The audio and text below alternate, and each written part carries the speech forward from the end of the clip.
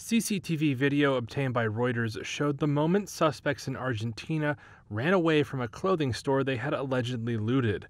A recent wave of reported vandalism and theft like this around Argentina has led to dozens of arrests and sparked fear among shopkeepers hesitant to open their businesses. The cause is unclear, but there are signs of increasing volatility from the country's inflation shooting up over 100%, stoking a cost of living crisis, as well as a tense race to general elections in October. The owner of this mobile phone store in the capital Buenos Aires said he was afraid to open, but he had little choice.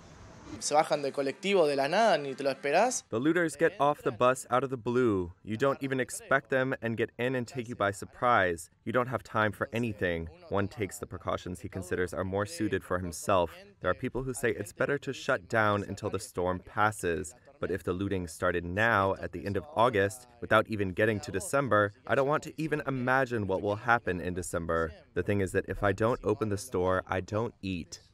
Authorities said more than 100 people have been detained in different parts of Argentina. Police officers were mobilized to guard shops.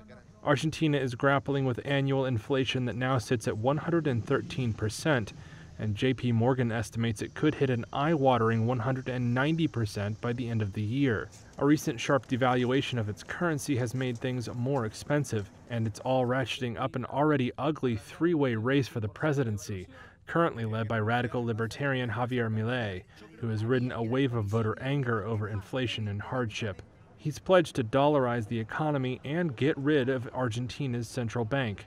The International Monetary Fund on Wednesday approved a $7.5 billion disbursement for Argentina. The country has been the IMF's largest debtor after years of economic crisis. Argentina's government hopes the new cash will help stabilize the country, with elections just around the corner.